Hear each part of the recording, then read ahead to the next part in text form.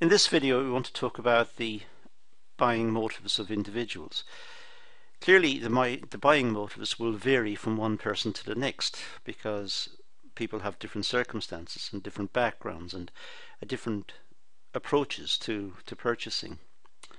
But the marketing personnel within a business need to have some idea of what it is that goes to make up the purchasing decision. So virtually all the factors that we can imagine that influence into the purchasing decision need to be recognized. It's not that the marketing department can do anything about many of these, it just simply needs to be aware that these are factors which help to determine the purchasing decision. Buyer's behavior is influenced by many factors which determine the buyer's purchasing decision. There are many factors that lie behind the purchasing decision. Marketers can develop a marketing mix which focuses directly on the customer, but they can only do this if they have an idea of what it is that the customer has in mind when purchasing the product. What factors lie behind the purchasing decision as well? What is it that enables the customer to make the decision to purchase, or in a sense not to purchase? A reason to make a purchase may vary from one person to another person, or from one product to another product. Individuals have different preferences and needs. That's the way the human race is. We are different, and we like to be different. We like to have our individuality and to show off our individuality. So we have various factors that lie behind the purchasing decision. Some of them may be based on fashion, design, could be income, it could be where we live, our backgrounds, the school we went to, our friends. There are many factors that need to be considered. Marketing must be able to adapt to changing customer needs and be able to understand factors that influence the buying process. So marketers have a big job. They need to try to determine what is it that leads to the buying decision, and what factors facilitate the buying decision, and also what factors inhibit the buying decision, what factors can put it off or stop it. So marketers need to try to work out the set of factors and try to work on those set of factors in a positive way to try and encourage sales. So we can imagine personal influences being demographic and situational, involvement, economic. We'll talk about these later in this set of notes. But we can imagine it in summary form. The personal circumstances could be demographic, it could be age, or it could be occupation, or there can be various factors lying behind the purchase decision. And you can see from just the 4 points we've got here, demographic, situational, involvement and economic, we can see this is going to be extremely complex and very difficult for the marketers to sort out. We also have psychological influences, perception, motives, learning, attitude, personality. And these are very vague and certainly very difficult to measure, if not impossible. But nonetheless, they are important in the buying decision. The perception of the product. How will the product suit the person? How will it fit into the lifestyle of the person? How will it enhance the image of the person? What's the motives for buying? Why do they want the thing? Why do they want to make this purchase? So we can go through all of these psychological influences, but you can see they're very vague and yet very important. There are also social influences. The roles of family and reference groups and social class and cultural and subcultural factors. Sometimes when we make purchases, we want other people to praise the decision, to congratulate us on the purchase, to admire what we've just purchased. We're doing it for some sort of social recognition. And again, you can see here that this is extremely vague, very difficult to measure, if possible. So marketers have a big job here, trying to work out what is it that lies behind the purchase decision. It may not simply be cheaper price. It may be much more complex. But all of these, when you take them together, they lead to the decision-making process. All of these factors, to whatever extent, some of them may be more important than others, but whatever the factors are, this is what leads to the purchase decision. So we have, first of all, we have a problem recognition. We have somebody who wants something. They want a product. They have to recognize they want it. Unless it's purely impulse, to just walk into a shop and say, we will have this. We haven't thought about it before, now we will purchase. And that does happen. But many times, people will think we really could do with an extra whatever, or we would like to possess one of these. So we have a problem recognition. We have a desire to possess the product, and that's recognized, so that initiates the process. Well, once it's initiated, people will search. Where can I find this product? How much is it? What are its characteristics? What's its after-sales service? What's its style? What does it look like? And it'll go through the evaluation of various alternatives, different types of product, different variations on the product, I should say, perhaps, different styles, different prices, different manufacturers, different warranties. So there will be a whole process of evaluation. And when that's done, the purchase. And after the purchase, there's the post-purchase evaluation. When people have received the product, it's working or it's in situ, then they evaluate it. Was it a good purchase? Did we make the right decision? Should we have purchased the other one? And of course, all the way through this, there's feedback.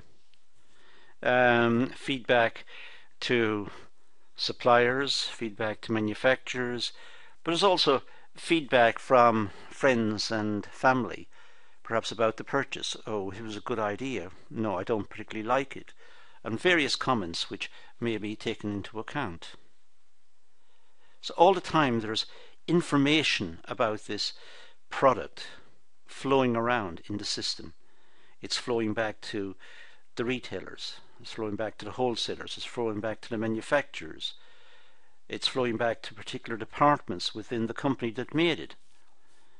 And the comments could be positive and say it's an excellent design and well done, or it could be this product could be improved as follows. And there's also, as I said, feedback from people who see the product and see it working or see it in position, and who give feedback and say that the product is suitable or it's not suitable. It represents good value or it doesn't represent good value. So all the time there is information flowing around about the product. Now let's talk about the personal influences in a little more detail. Personal factors are important and must be taken into consideration during the purchase decision-making process. Clearly, it's an individual who purchased the product, and individuals have personal factors. These factors can range from economic, social, to psychological, and so on. Personal factors tend to be unique to the individuals, and these include demographic, their age, their occupations, where they live, their particular circumstances. So there could be demographic. It could also be situational. What situation do they find themselves in right now? Have they got a young family? Are they retired? What is the situation? Are they working for a company and perhaps the company is under threat of closure? So the situation that they find themselves in will also be important. And the involvement with between the purchasers and the sellers. How involved are they in the decision-making process? What sort of information do they rely upon? And what involvement have they got with other people who have made similar purchases, who may influence the decision? There's involvement at various levels that need to be taken into account. And of course economic. How much does it cost? What are the present circumstances of the individual in terms of income or security of income? As I said earlier, the situation could be that the company is facing redundancies. Now this will influence the decision, of course. Let's look at each of these in a little more detail and run through them. So we'll start with the demographic. These factors may take into account the customer's age, the gender, race, ethnicity, income, family, life cycle and occupation. There are all sorts of issues that needs to be brought in under the demographic factor, and these will all influence the purchase decision. There's no point in selling very modern, perhaps, music to people who are retired. That effort may be waste. That's not to say that all people of a certain age will not like modern music, but the majority may not like it. Some people will have lower incomes, so it's pointless trying to sell them a luxury car, and so on. So demographic factors need to be taken into account.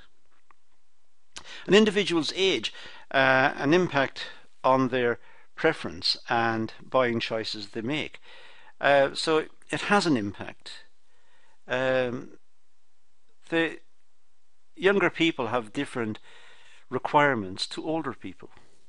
Older people may want to purchase holidays, whereas younger people may want to purchase furniture for their house or for their home.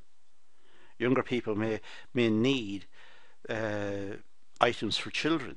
Older people want to enjoy their retirement. So there are different categories of consumer. So younger adults have different likes and interests compared to customers, say, over the age of 65. A customer's preference may change as their age. Lifestyle has a direct association to an individual's lifestyle. So the lifestyle changes as we move through life. Our requirements change. What we want changes. The type of products we want change. And this must be taken into account in marketing. As individuals pass through different stages in the life cycle, their views, their preferences, their hobbies and activities, they all change. So that people in their 60s, looking back to when they themselves were in their 20s, will just about recognize themselves. They have changed so much. Age and lifestyle has an impact on the customer buying behavior and must be taken into account. So life cycle is very important in determining the demand for products and determining the sales of a product. Family life cycle is another important factor which marketers must consider. Family life cycle is extremely important. We have different stages in the family life cycle, from single to couples, couples who perhaps are married or unmarried or divorced, people cohabiting, and the products that they need will be different to other people. They may have children, and they will require products for the children. The fact that they spend on the products for the children means that income is no longer disposable. that is no longer available to them to spend on something else. They must budget. So we expect people of a certain age in certain circumstances to have different priorities to people, say, later in life or even much younger in life. As families grow and introduce children, there's also an impact on buyer behaviour. Children have a major impact on buyer behaviour. They need to be sent to school, they have equipment to buy for school, they need to be looked after and clothed and fed, and so there is a reallocation of budgets. Now there are extra people sharing the budget. That means that the individuals who earn the income for the family, all of that income is no longer available to them to buy what they want. There is, in a sense, a family compromise that's required.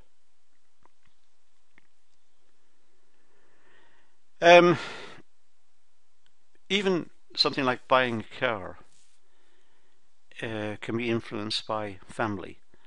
The type of car purchased. It's impractical for families to buy two-seater sports cars. Perhaps what they need are larger family cars. So again, a compromise. Occupation also impacts on buyer behaviour. A teacher and a plumber will perhaps have the same salaries. However, the teacher will purchase formal clothing for work, whereas the plumber will buy a uniform and heavy-duty clothing. So, what people work at will also determine their expenditures. Disposable income impacts on consumer preferences. Couples with families purchase items and furniture for their homes, whereas customers in the age of, say, 45 to 65 and whose children have left home, they may purchase luxury items, for example, holiday packages and luxury items, even luxury items of electronics and luxury items for the home, or perhaps even more luxurious cars. So disposable income is also linked to demographics. Now, situational factors. Well, situational factors are present which impact on individuals' purchase decisions. Situational factors are important. The factors that are pressing and in the minds of the purchaser at any one moment. What is it they need to take into account? Generally speaking, the external factors are external circumstances and conditions that are beyond the individual's control and which impact on buyer behaviour and purchase decision. But generally speaking, situational factors are outside of the control of the purchaser. And these situational factors can arise at any time during the purchase decision-making process and can result in shortening, lengthening, or termination of the decision-making process. They can arise at any time. For example, a family holiday may be cancelled due to a family member becoming ill. So, a situational factor. It was unforeseen, but it just happened. An employee travelling to work may have to temporarily use public transport if their vehicle is broken down or is taken for service. It's situational. It was outside of the control of the individual. And yet it impacts. It impacts on purchase decisions. Risk of redundancies, as I said earlier, or uncertainty about job prospects can deter a customer from making long-term purchase commitments. They simply work in a company who is going through bad times. They're not getting the sales, or they're victims themselves of globalization and undercutting cheap products coming in from overseas or whatever. And suddenly these people's jobs are at risk. They're not going to commit to big items of purchase. It's a situational factor. So they can occur right throughout the buying decision process and have an impact on the organization as it creates uncertainty. We live with uncertainty. As I said earlier, the situational factors are outside of our control. They just happen. Illness happens. Job security. For a long time the company is doing well and people are working happily for the company, and then the company goes through a bad time. It just happened. You could say perhaps it's the product of bad management. They should have foreseen and so on. But nonetheless, it happens. So we live with the uncertainty that these things can happen. And that is always present when we're making big purchases. Situational factors can dramatically increase sales. For example, if the product supply is low, customers are inclined to purchase large quantities. So if we know that something is going to be in short supply, we want to buy more of it, just in case. So if we know a certain type of foodstuff is going to be in short supply or go up in price dramatically in the future, it may preempt purchases. It may lead people to make purchases, additional purchases that they wouldn't have otherwise have done. Again, it's a situational factor. For example, when supplies are limited in fuel, or milk, or bread, or toiletries, this results in an increased demand. If there's a warning that there's going to be a shortage of petrol, then queues will build up at petrol stations. People looking for petrol. Now, levels of involvement. Well, a purchase decision is influenced by the level of involvement a customer invests in purchasing a product or service. So it depends on the amount of research that's required. It depends on the price of the product, how much of the budget is being allocated to purchasing this product. But if it's a significant sum, it'll require research. It'll require some background work to try and determine whether this product is good value or not.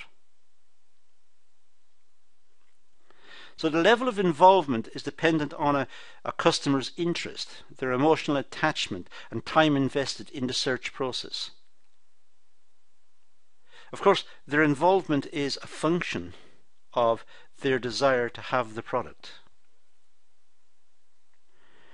An individual's level of involvement in purchasing a product depends on the time invested in researching and information search.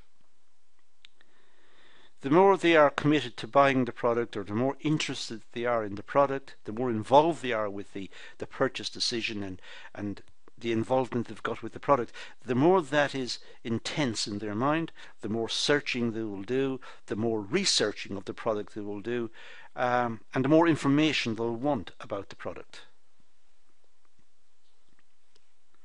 Low levels of involvement include purchases of daily essentials or low-priced goods and services.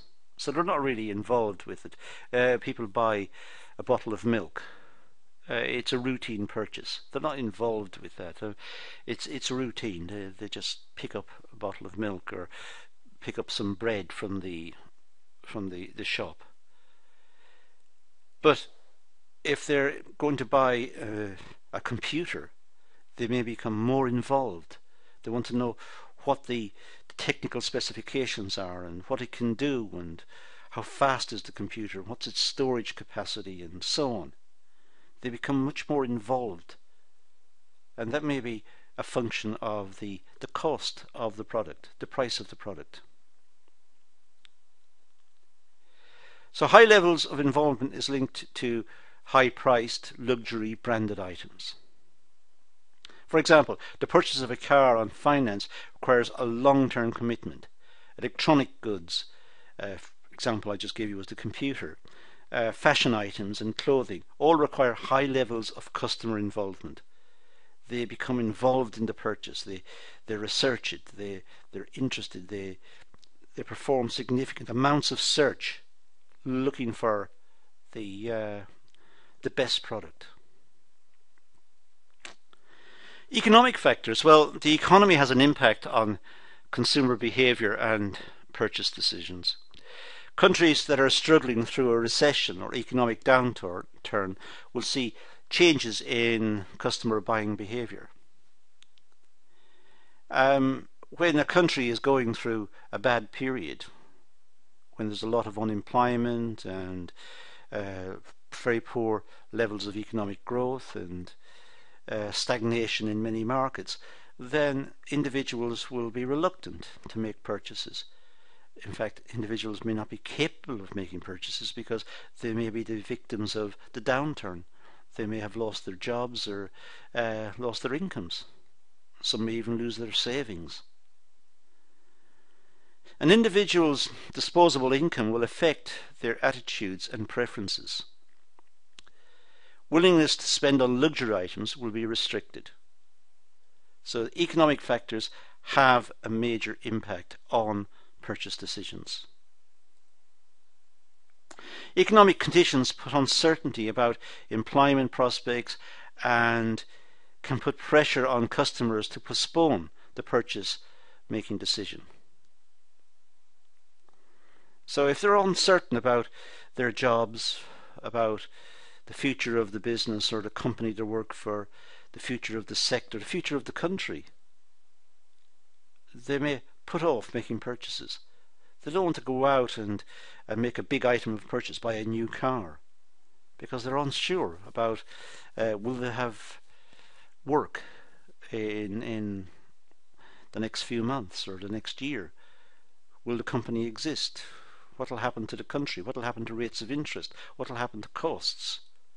What will happen to the demand for the product that the company makes? So economic factors are very important in the decision-making process. The purchase of a car or a house is a long-term commitment, and people need to have confidence in their work, in their careers. They need to have confidence in the economy and in the government. They need to have long-term confidence in all sorts of areas of their economic lives before they make a commitment to purchase, let's say, a house or a car. These are big items of purchase. Customer needs and necessities become more important than the purchase of luxury items. Emphasis placed on price and value for money under economic circumstances. So when there is a worry about the economy or about employment or about people's careers, then they will pay more attention to the essential items, food, housing. They will look after the basics. They will not consider luxuries. They don't consider buying a luxury car or spending a lot of money on jewellery or on fashion clothing. People tend to revert back to the basics and make sure the basics are correct. It's, in a sense, almost a bit like Maslow's hierarchy of needs. They go back to the base to make sure that the fundamentals are in place. Once the fundamentals are fixed, then if the conditions improve, they may move up to looking at other items. I mean, that's an analogy with Maslow's hierarchy of needs. But as far as we're concerned here, there's certainly a switch towards the more basic items if there is high levels of uncertainty about employment or about the future of the economy. So these are some of the factors that underpin the buying motives of people. And as you can see from this class, just 66 slides, 67 slides, it's extremely complex. And it's not as simple as saying as the price falls, people will purchase more. Perhaps sometimes economists who have very powerful techniques in terms of supply and demand, but perhaps they are making it too simple, just simply to say as the price falls, people purchase more.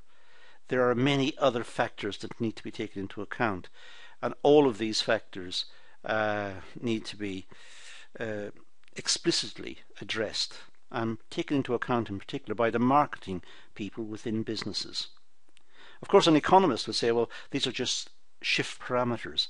This is what will cause the demand curve to shift outwards or inwards, which is true. So in a sense, the economists have covered the possibility. But as we can see, making it explicit, as we've just done in these slides, makes the purchase decision a very complex decision indeed. But that's all we're going to deal with in this session. I'm going to leave it at that and say thank you for watching.